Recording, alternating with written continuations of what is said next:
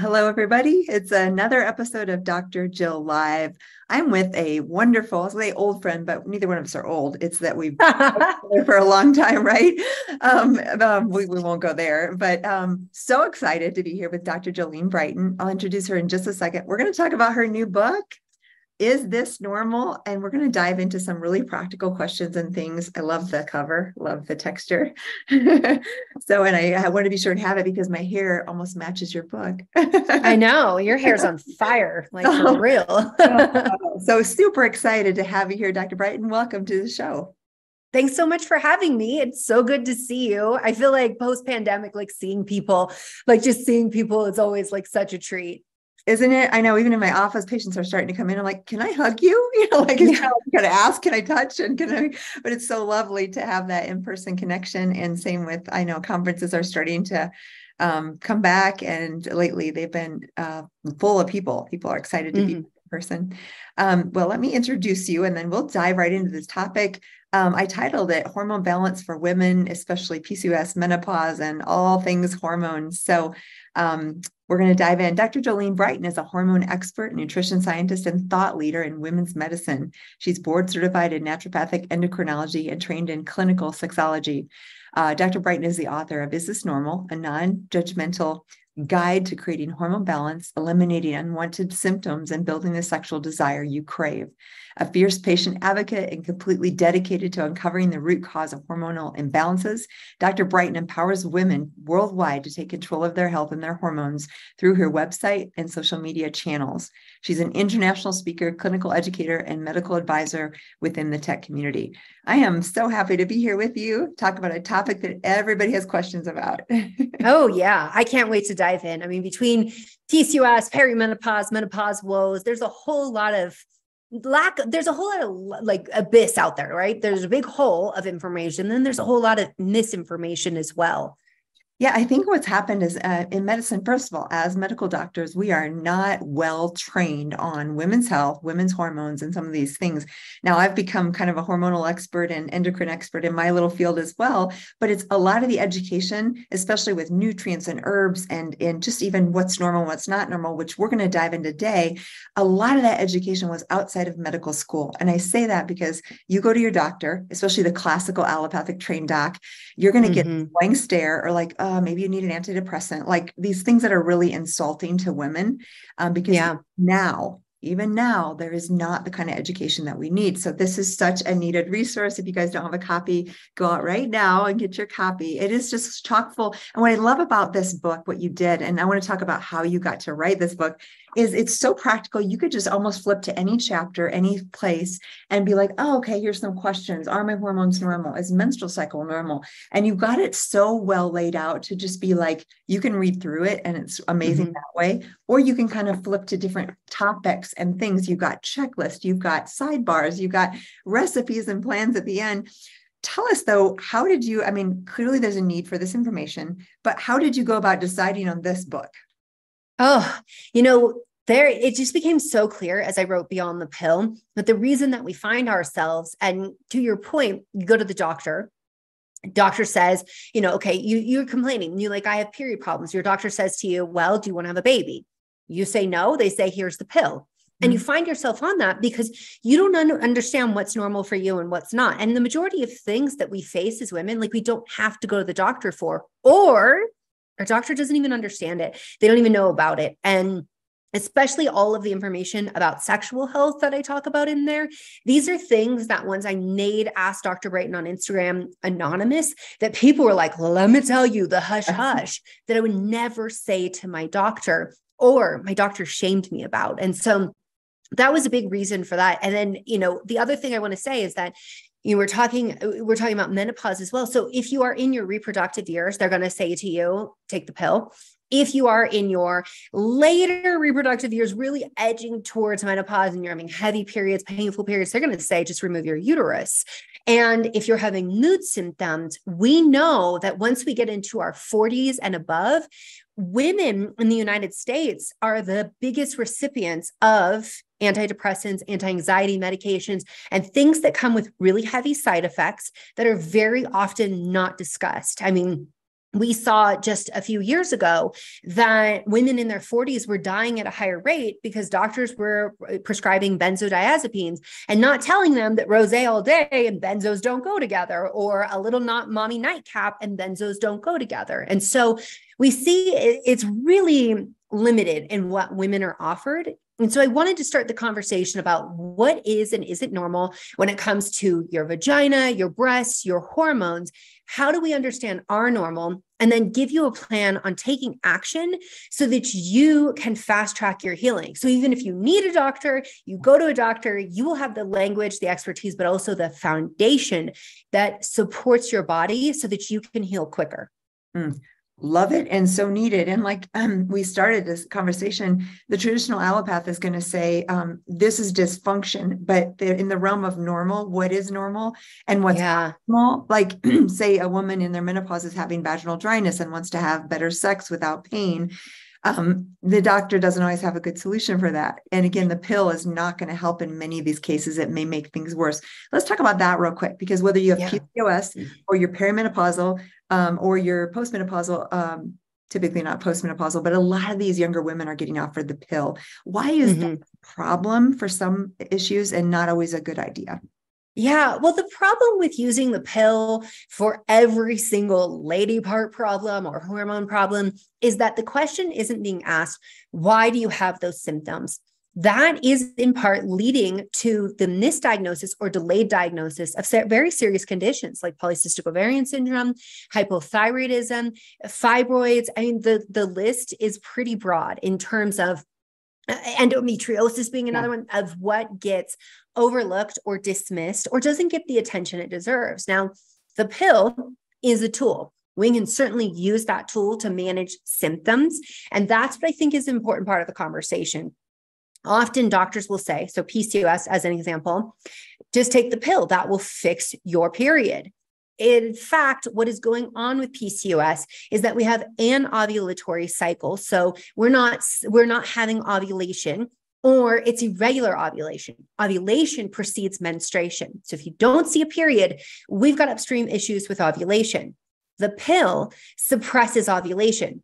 Fantastic if you don't want a baby, like love that if you do not want to become pregnant. But in terms of fixing periods in a condition where ovulation is the issue, how can a drug that suppresses ovulation fix that? It can't. So then women come off of the pill. And one thing that will happen is they'll often look back and say, the pill caused me to be infertile, when in fact, the pill was masking all the ways your body was telling you, we're about to have fertility problems in our future. And it wasn't the pill per se that caused you to become infertile. It's that nobody worked you up for the PCOS. Nobody understood that PCOS, which is one of the top reasons why women struggle with fertility, no one understood that was the cause. No one talked to you about it. No one talked about the fact that there is insulin issues. About 70% of women with PCOS have insulin issues, and there's inflammation going on as well. Those are also bad for fertility, but also cardiovascular disease, dementia, all of these things. So that's the problem with the pill. When we give it without a discussion, when we give it without an informed consent, and when we give it without actually asking, why does this patient have these symptoms? Because certainly for some people, the pill can help with acne.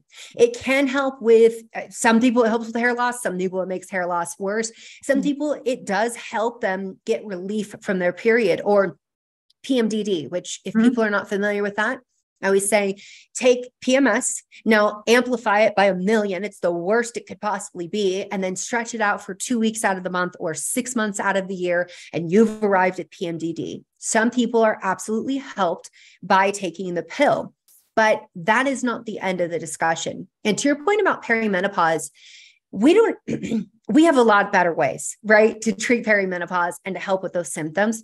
We don't have a whole lot of research supporting pill use as having the same benefits as bioidentical hormones or hormone replacement therapy in perimenopause. In fact, there was just a headline that came out and it was like, these hormones,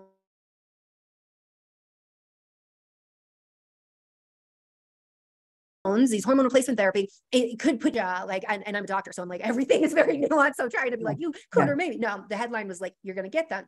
And when you actually looked at the research, they were using progestin, The Yes. majority Yes. of people were using progestin. Progestin is the fake hormone Yes. that wants to be progesterone, but can't be progesterone, that we know is problematic. Progesterone nourishes the brain, the nervous system. It helps with the myelin sheath, which is like the way that we run and fire our neurons, our thoughts, the whole ability to talk. Like, thank you, myelin sheath. Progestin does not have those same benefits. And if everybody would just like chill on trying to regulate the pill and we could have real conversations about it, I think we would get more research and a deeper exploration that would tell us that there are in fact problems with progestin. And we see this by way of the research that shows us that some people experience mood symptoms, especially teens, when they're on contraceptives that have progestin or are progestin only. And that's important to understand. So if we know this in a younger population, like, and your mood is not separate from your brain. And this is, sometimes doctors are like, there's two different things. And I'm like, no.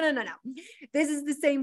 If we know that in a younger population, it should be no surprise that we see dysfunction, right? That's induced by a medication if we're using that progestin in an older demographic. Now, we need a whole lot more research to understand all of the nuance of this, but just want to say, as I use the term dysfunction, love it when there's a medication that comes in and makes you feel dysfunctional. Don't love it when we're having a physiological adaptation that is normal, that is a response to our environment. And I just want to say that because we're going to talk about vaginal dryness and pain with sex, and that often gets termed as like sexual dysfunction. And I'm like, well, it's actually physiological adaptation. Like, you don't want to have sex because it hurts. That's normal. Yes. What a great, and right in the moment you said the headline, which is the one I know is out there, I think, and you cut out, I want to make sure people heard that. I think it was the risk of Alzheimer's dementia with the hormones, right? The one that just came out. And just like you, I read that. I'm like, wait, this is literally our Bredesen group, which is all about dementia treatment. Was like, wait, this is progestins. This is not progesterone. So I love that you made the distinction, because with mental health too, we're finding that actual real hormones have been shown to benefit aging brains. So that is absolutely clear, but not synthetic. So let's go back to PCOS. You are an expert in PCOS. I love that you talk about this because it is absolutely increasing incidence. You gave some symptoms, but let's just frame it. What might a woman who has PCOS experience? How might they know? And then what are some ways to look at that besides giving them the pill? Okay, so there is a criteria that has to be met with PCOS. And so these are the big ones. Number one is the polycystic ovarian syndrome, that people think like you're going to have lots of cysts. This is not only always true, but it is part of the criteria.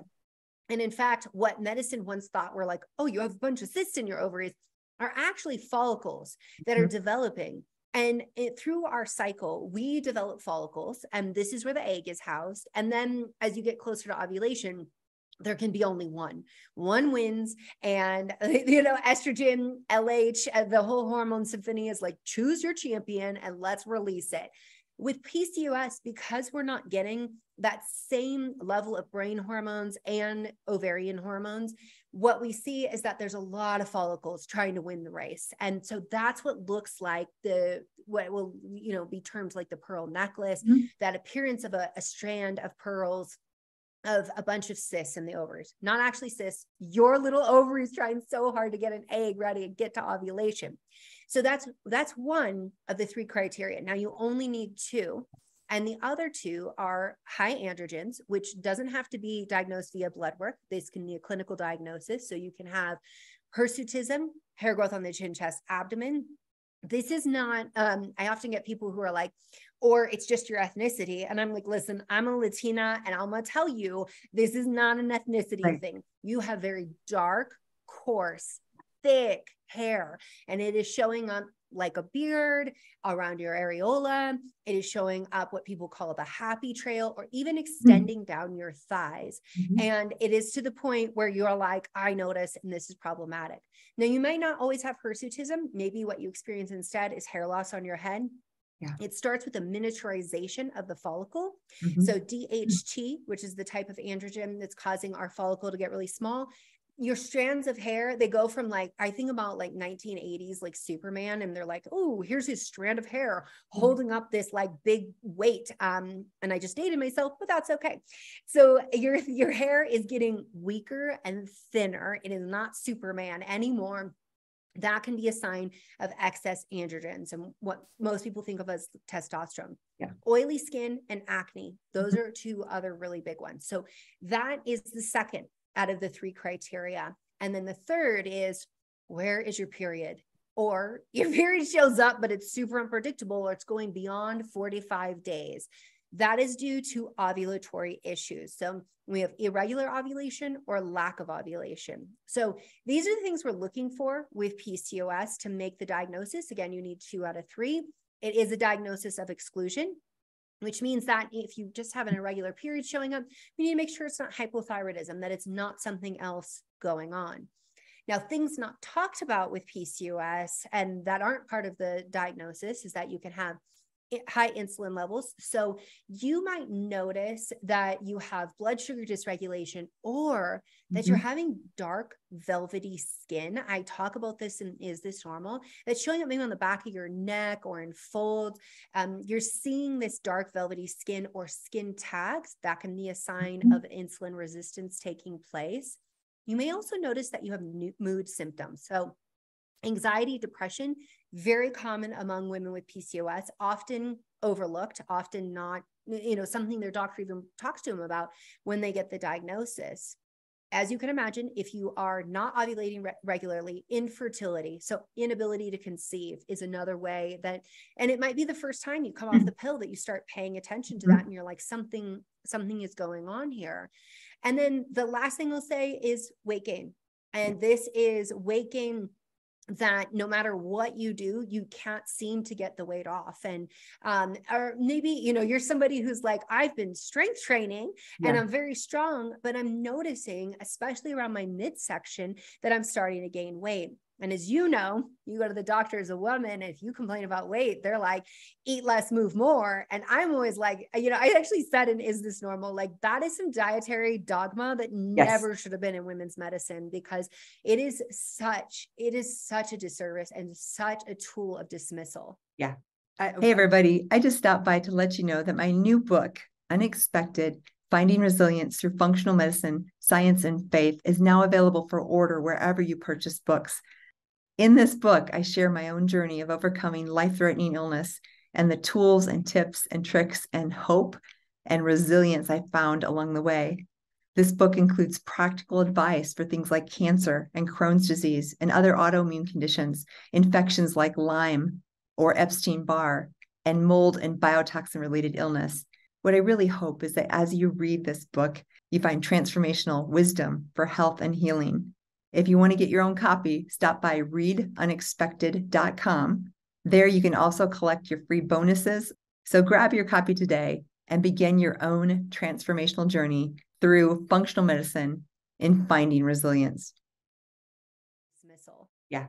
I love that you say that, because so many women are told, and this goes for PCOS, but also menopause, right? Because when we have cortisol and insulin that are higher than our normal hormones, or in fact, I just saw a diagram, might have been even from you, where the cortisol, insulin high, testosterone medium, and estrogen, progesterone lower is the classical, I can't lose weight for both PCOS and for menopause. So I love that you're saying this, because truly the hormones are much more regulatory on our weight than our diet and exercise.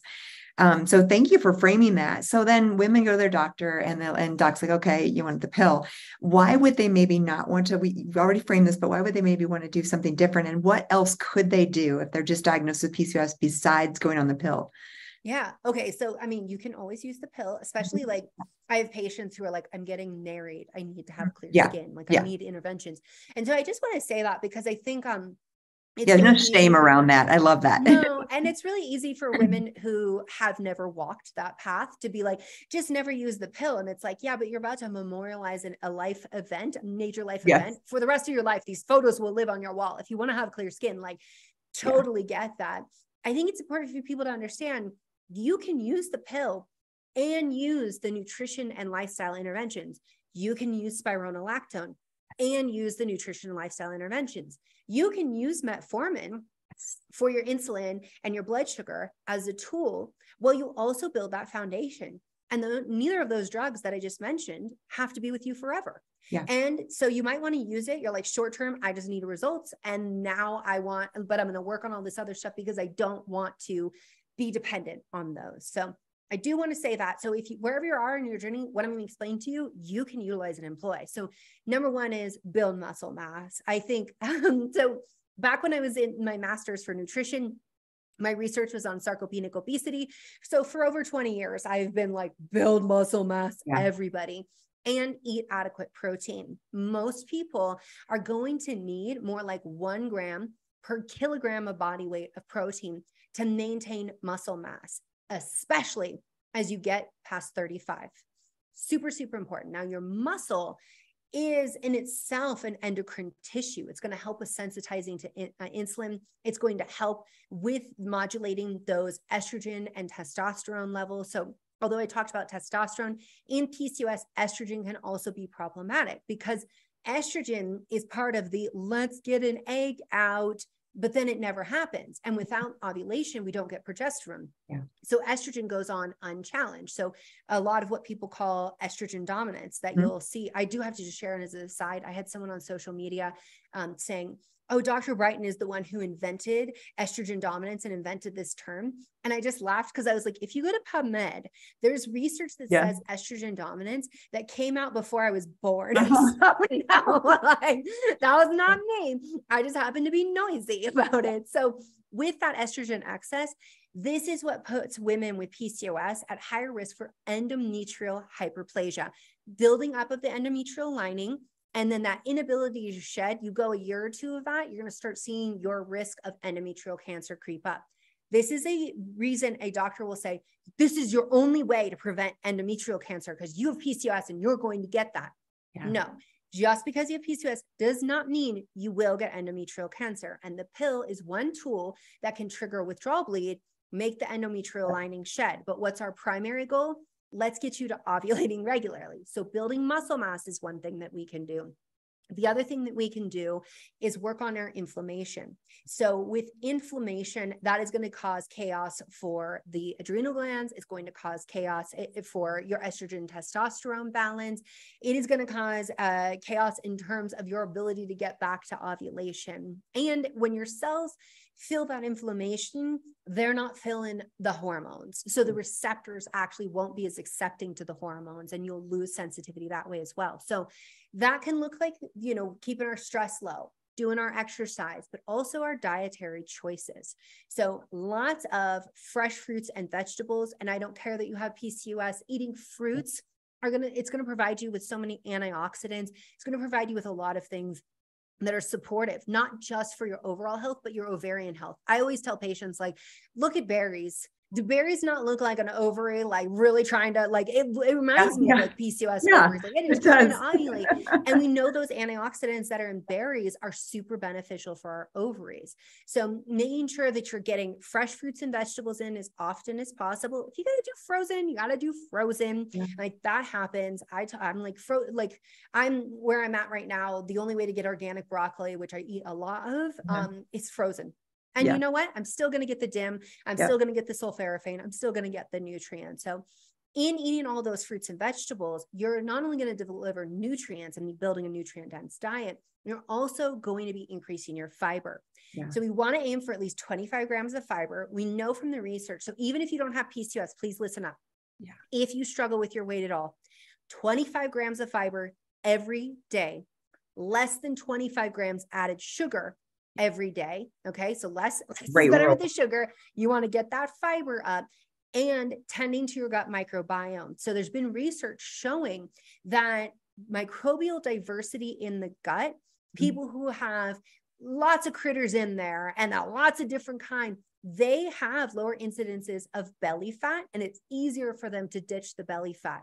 Now, why does this matter? For people listening, we're not talking about aesthetics.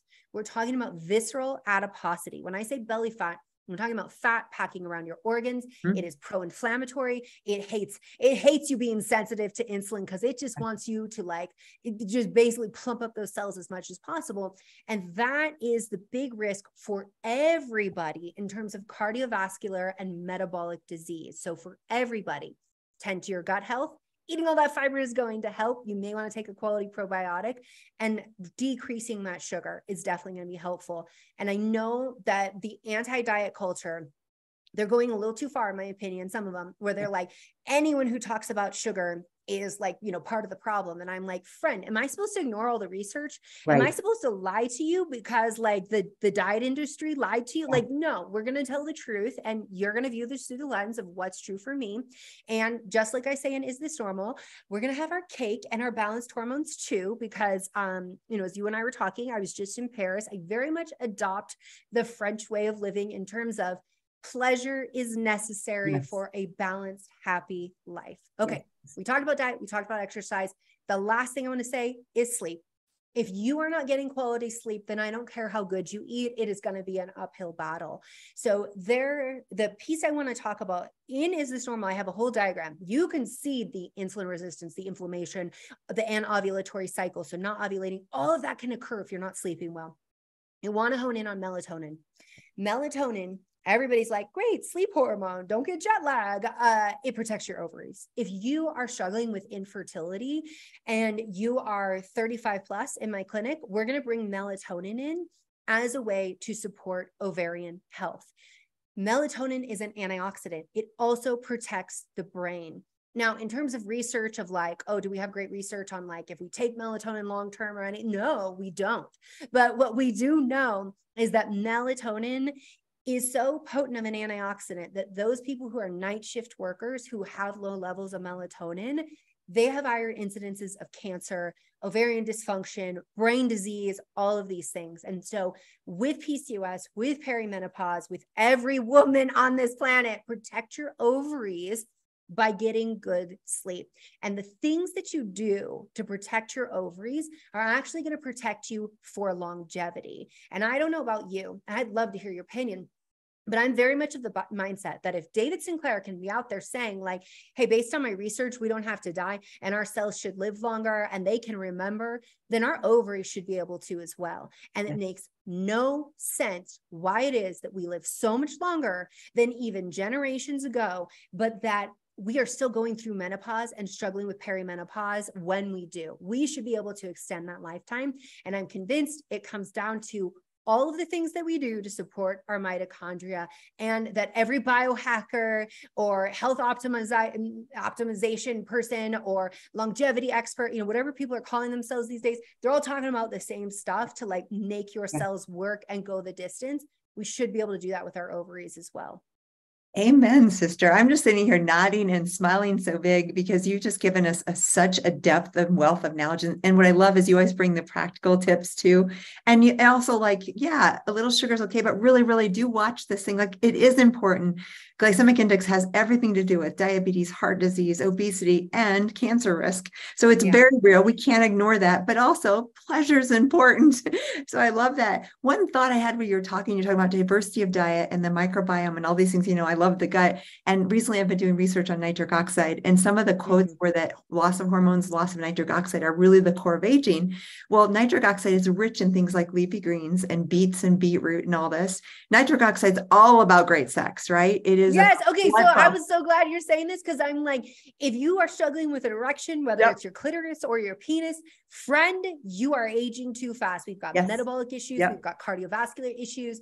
I actually, in London, I was at the Health Optimization Summit, and they were like, talk about optimizing your hormones and your sexual health. And people were really shocked that I was spent so much time on insulin. I was like, let's talk about insulin because insulin resistance hates your clitoris. Yes. No, this, and here's the fact. I bet I just read this. I did not know this till literally Sunday night. I'm doing the research to do a presentation on nitric oxide. Hemoglobin A1C, as that goes up, that literally binds free nitric oxide. Now, nitric oxide. I didn't know that. I know, me neither. So I thought, oh my God, that makes so much sense. Doesn't it? So basically, and insulin, and basically it creates more insulin resistance because the receptors and because of blood flow. So just so those of you who don't know, we're getting excited about this nitric oxide. Nitric oxide is naturally made by your body. It's made from fruits and vegetables. You can now take pills and things that are like beet juice. That's great. But truly, food is a source of nitrates, which are converted in your microbiome in your mouth to nitrites, which then your body uses to convert to nitric oxide. Nitric oxide is a vasodilator. It opens blood flow to the brain, to the heart, to the penis, to the clitoris, like to all the organs where we need this. So men and women, especially as we age, most of the time, and especially if you're a man out there, we're not really talking to men today, but if you're a man, you're listening, and your Viagra isn't working anymore, that means you don't have enough nitric oxide, because that works based on the fact that you have nitric oxide, and same with women. So this is such a core. And like I said, I was reading about the metabolic dysfunction with low nitric oxide, and it involves the fact that higher A1C is going to bind that up. So if your A1C is like 8 or you're totally diabetic, you're going to have sexual dysfunction because you're binding up the nitric oxide. And let's just I want to just dovetail on that and say, we have recognized for decades that cardiometabolic issues lead to sexual dysfunction, erectile dysfunction in men. Well accepted. Medicine resisted this concept in women, being like, it has no bearing. It doesn't relate. And the reason is because doctors are so poorly trained in clitoral anatomy. In fact, Is This Normal has 3 diagrams of the clitoris, because the average medical textbook, the majority of medical textbooks, don't even have one that is actually representative. And I had an artist draw all these up for me, and I had them do a cross section showing like the corpus cavernosum and all of that. My editor was like, gone too far. Like, this is like, gone too far. This is super nerdy. But what I was showing is that if I took a cross section of the penis and a cross section of the clitoris, it is the exact same tissue, because that's, as embryos, it was the same until testosterone came in, and the penis is the one that differentiated from the clitoris. All right. Clitoris is always what was planned, and testosterone and a gene on the Y chromosome, they decided otherwise, and they went fetus. So it is mind-boggling to me why medicine, and I even still get people who push back on me, medicine regards this as like, this is true, this is fact for men, but women who have the same exact tissue who are saying, I'm losing clitoral sensitivity, it's harder to orgasm. Doctors are like, you're just getting older, it's the way it is. And I'm like, okay, sexual function, pleasure, super important, but I've got alarms in my head, because if you're saying that to me, I'm like, where's your insulin at? Like, where is your blood sugar at? Because if your clitoris is feeling that effect, your eyes, your kidneys, your fingertips, like your heart, all of these other tissues are going to start feeling that effect as well. But where it may show up first is that place of your body, and that may be the first place that you tune into, because so many other things we're told are normal, like you're starting to get old and your vision's changing. Okay, true, eyes change as we age. However, those can also be signs of serious cardiometabolic issues. So just to repeat for those of you listening, men or women, and again, probably right now, majority of the audience is women, but if you're having but they live with men or they know men, so it's okay. Either way, though, if you're having sexual dysfunction, like Dr. Jolene Brighten said, she said, if this is a sign that there could be a cardiovascular issue, it's literally the very first clue a lot of times for endothelial dysfunction or vascular dysfunction. So there's a way bigger importance than just sex here, although that is important, right? It could be your health. Let's talk about menopausal women. I'm one. I had, I'll just briefly tell you, so I had chemo at 25 for breast cancer. My period stopped for 2 years, my poor ovaries back then, but then they restarted. And then I had undiagnosed celiac and anemia, and I stopped my periods, amenorrhea, because I was undiagnosed celiac for 2 years in my 30s. And then they came back, and I'm just like so happy with my little ovaries, because they have just like fought and fought and fought. But then when I turned about 45, they started sputtering out. So I don't know, that's kind of early, but not super early considering what I've been through. So I am in menopause. I'm not afraid to say that. But let's talk to those women out there. What's average age? What's symptoms? And then what do these women do about it? Because a lot of doctors don't know how to counsel them. And it doesn't mean you have to have vaginal dryness or poor sex or poor libido or poor mental function or poor sleep. Let's talk about these women in menopause. We would never accept that for men. This is what just really chafes me, is that when you look at how women are treated, and it is changing, but it's only, people are like, so much has changed in medicine. I'm like, only in the last couple of years, because a hell of a lot of celebrities were like, we're not going to be quiet about this. We're going to start organizations. We're going to get loud. We're going to like make our own networks. And I'm like, man, like you see what the Kardashians do, and then you see what these other celebrities do. And I'm like, I feel so Spider-Man. With great power becomes great responsibility. I'm like, look at this change you can make. Cause like you and I, we're shouting it all day. And the rest of medicine's like, whatever, women, suck it up. Right. So, let's talk about it though, because when we talk about menopause, like what exactly are we talking about? What's perimenopause? So it is normal to go through menopause at age 45. That's the youngest accepted age. And the average woman is going through it about 51. Okay. However, perimenopause can start 7 to 10 years in advance. And so that means you might be 35 and you're starting to experience symptoms of hot flashes, the irregular periods, and the periods stretching out beyond like 7 days or more, like being long, or, going beyond, like you used to be like 28 days and now you're like 35. That's happening more at the tail end of perimenopause. In the early perimenopause, this is where like the hot flashes start to come up, mood symptoms. So as our hormones change, it's changing in the brain as well. We might notice weight gain, loss of muscle mass. We might notice that now we're starting to get like hair growing in places, unlike the PCOS picture that was happening much earlier on. The acne, that's so lame. Like who wants to be 40 with acne? I just laugh about it because I went through that and I shared it online just a couple of weeks ago, thanks to like the hormones that I'm using. So with that, there's this collection of signs and symptoms with perimenopause: itchy skin as estrogen starts to decline. When we get to menopause is a 1-day event. It arrives 12 consecutive months of no bleed. So no ovulation, no bleed. You are now menopause. Tomorrow, the next day, you are now postmenopausal. Mm-hmm. Now, with the hormones, people always think like estrogen is so problematic and estrogen's where we need to start. I sometimes see people saying like, if you're in perimenopause, you should start estrogen now. And I'm like, hold up. So this is where it can look more like that PCOS picture that we talked about before. It's not PCOS, just so we're clear. But since people already heard that, just to link back in that when ovulation becomes more irregular, progesterone production becomes more irregular, because the only way to progesterone is through ovulation. And so estrogen is unchallenged.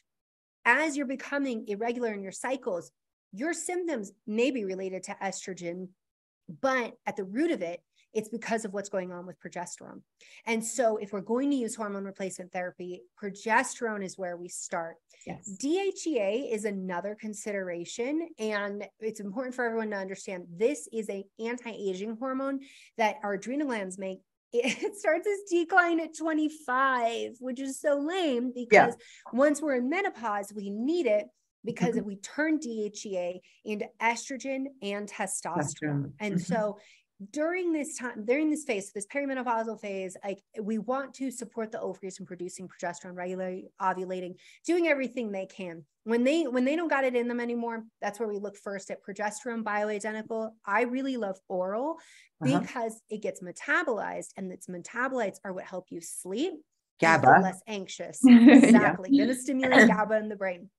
And so that insomnia, that inability. So if you wear trackables like I do, so these wearable technologies are a great way for you to tune in what's going on.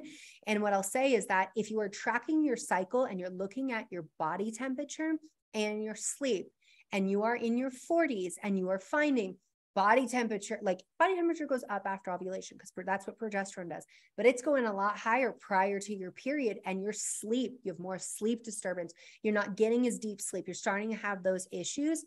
That's a sign that you are in perimenopause, and that you might not even feel it yet. You might feel tired in the morning, but you're not cluing into what's going on. And that technology may very well be cluing you in and showing you, okay, this is the pattern and this is what's happening here.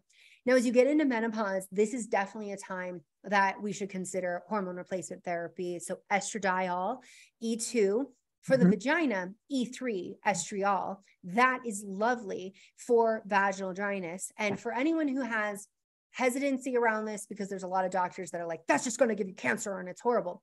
So about 60% or more of women go into elder care facilities because of incontinence. They're not able to make it to the bathroom on their own. They have to have somebody tending to them for that. We can prevent urinary incontinence by getting people with occupational therapists or pelvic floor therapists who work in that area and making sure that they have hormone stimulation to that tissue. Yes. Because estrogen isn't just about great sex, the ability to self-lubricate. Estrogen is why you're able to make the glycogen, the sugar that feeds the lactobacilli in your vagina, that keeps the pH moderated so you don't end up with BV, yeast infections, and even urinary tract infections. It also helps with the musculature and the tissue of the pelvic floor so that we are less inclined to be heading down the road of vaginal atrophy. So thinning of the tissue. And this can be uncomfortable to walk, or you wipe with toilet paper after urinating and you bleed. And all of that's going to affect your urinary tract system as well. And so that's a reason to consider topical estriol E3. And this is the hormone of pregnancy. It is a weak hormone. It will get its job done down there, but it is a weak hormone. Estradiol is the one that is a much more potent hormone. And that is one that I'm always like, just topical, friends, because it's when we take it orally that we see the increased risk of clots. And so for everyone to understand, anytime estrogen goes up, clotting factors follow. This is why the pill, pregnancy, any oral estrogen therapy is going to be a risk for a clot. So stroke, pulmonary embolism, we don't want any of that stuff. So if you're afraid of that, that's something to understand, that we don't want to be going the oral route. So we talked a little bit about the estrogen, and I don't want to like just sit here and preach from the pulpit, so to speak, but testosterone is another therapy that often gets overlooked. If you're doing DHEA, I don't recommend doing testosterone. I never recommend doing DHEA without knowing your estrogen, your testosterone, how your enzymes where it's going, right? Exactly, because you might cause hair loss or you might cause acne, and you don't want any of that. But with testosterone therapy, this is really important for women. A lot of doctors, even doctors doing hormone replacement therapy, are like, women don't need testosterone. And I'm like, we do. We do, because it's important for our mood. If you find you're crying all the time, you lack motivation, you can't get up in the morning, you're losing muscle mass, you probably have testosterone problems, and the libido will also be a problem. But notice I didn't start with the libido because it's going to be a whole lot of other things going on than just libido if you have low testosterone symptoms. So that was a whole lot of information. The other thing I want to say, so I shared with you before we started recording, I'm going through IVF treatments. And I noticed during my pregnancies that I always have like great boundaries. And I just feel like I always talk about testosterone as like, you wake up, you kick ass, you set boundaries and on this. And going through IVF therapy, when I watch I'm not monitoring my blood, I watch my estrogen go up. And I'm like, people always say that like testosterone is like the alpha hormone. And I'm like, estrogen. Estrogen is the alpha hormone, because I can tell you, like, people got a lot to say about IVF. I'm injecting brain hormones that make my ovaries produce estrogen and build follicles. But my estrogen, man, my brain has never worked so well. My ability to just be like, no, you're not going to talk to me like that, instead of being like, that woman thing. Right. It's just me, but like being like, did I do something? Should I tend to this? Is this my fault? I'm just like, no. Like, this is not the way it is. I will not be talked to. I will not be treated like that. And I just like watch all of this, like observing. And I'm always like this N of one. And I'm like, man, that is so much. I feel like this is part of the conspiracy of why they don't want to give women estrogen, is because my goodness, we are brilliant. We are powerful. We are all the things that this world needs us to be when we have estrogen, but complacent is not one of them. I love that you say that, because all my life, my sister and I have been prone to PCOS. I don't think I've been full blown because I didn't have a lot of clinical symptoms, but knowing that my testosterone's always been okay.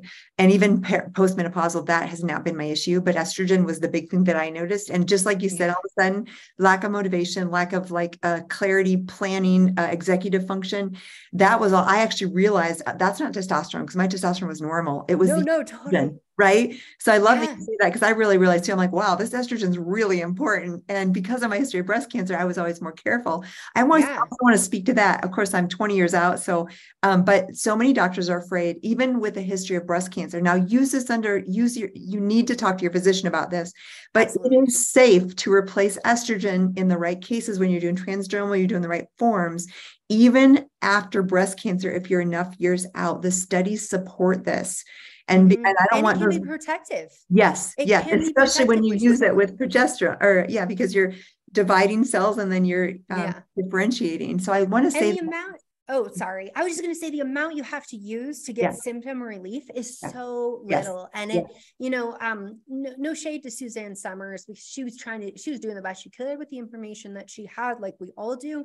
But that whole protocol that people were doing, I would never mess with that. I had patients coming to me being like, I want to have my period again. And I'm like, you have a period because you ovulate. I can't give you any hormones to make you ovulate again. Like if I discovered that, like, oh my goodness, like I'd be telling everybody, but like you menstruate because you ovulate. I can't make you ovulate again. So just giving you enough hormones to make your uterus bleed. Like what are we doing there? That's not in harmony with the way that things were designed. So you don't need much. I mean, I have patients on very, very little amounts of estrogen, and I'm always surprised at how good they feel like on so little. And I'm like, if it works for you, let's go. And, in the case of autoimmunity, we see autoimmunity gets a lot worse in menopause as well, because we lose that estrogen that helps modulate the immune system. And so with that's, and I will also say estrogen makes us sensitive to insulin as well, which we know blood sugar regulation ties in to immune system function. But there are women that are struggling with MS, who are struggling with rheumatoid arthritis, who are struggling with all these things rheumatoid arthritis and Graves' disease, oftentimes I'll see doctors be like, no, you can't have any estrogen, but a little bit, done just right and well monitored in that patient can actually help their symptoms immensely. And what do we really want here? We want quality of life. Like we want every single woman in that wise woman phase able to pass on that wisdom. I know I do. Yeah, no, great summary. And I've always said here again, because I've had breast cancer, I can speak from that perspective, and I don't have to choose. But if I had to choose between breast risk and brain risk, I'm going to choose my brain. So even in that, it's a hard choice, right? But we don't have to choose. There are safe ways for post-breast cancer patients when they're far enough out with the right topical doses, low doses that are absolutely safe. Of course, with your doctor's input, right? And being monitored, getting the right testing, and having the methylation support that we know protects you against DNA damage. I think this really comes back like full circle to what we were talking about with the pill. Like you can use the pill, you can use hormone replacement therapy, you can use these interventions, but we have to individualize it and we have to support you beyond that. And that has been such a disservice that modern medicine has done, is like, here's a pill, it's going to fix everything. And I'm sorry, friend, that I can't give you something to fix everything, because like, I know that'd be super easy, but the choices you make every single day, that is the major mover in medicine. And that's what makes pharmaceutical interventions work better and have less side effects. And yes, you do have that much power. Love it. What a way to end with the empowerment of women. And I love, gosh, we could talk a whole other hour, but everybody, the big thing is grab a copy of her new book, Dr. Brighten. This is brilliant. It's so great because it's one of those you can keep next to you and literally like reference it when you need help, when you have questions, if you need dietary, it's all in here, including the diagrams. So love it. Love that you have put out your great work in the world. Where can people find you? Where can they find the book? Give us a little bit of info about you. All right. So drbrighten.com, drbrighten.com. That's my main hub where you will find tons of free resources to support your hormones. The book is there, as well as all over in bookstores. And you can also find me on social media. So at Jolene Brighten, whether it's Instagram, YouTube, TikTok, Threads now. Right? Or Facebook. I know. I'm like, I tagged you the other day. Someone was like asking me about mold. And I was like, Dr. Jill Carnahan is needing to talk to you about this. And I was like, thank God she's on Threads, because I know, right? It's I always feel like when I want to give somebody a resource or a referral, if they're not on social media, I'm like, I'm going to give this person your name. And then they're probably not going to search it, but they need this help now. Yeah. Oh, cool. Well, everybody go out, check a copy, get your copy of this book. So worth having it next to you. And thank you, Dr. Brighten, for your work in the world. Thank you for your enthusiasm. Thank you for that estrogen power. It's great to talk to you today. Yeah, thank you so much for having me. So good seeing you. And thank you to your audience for listening to us go off about hormones and how to help yourself.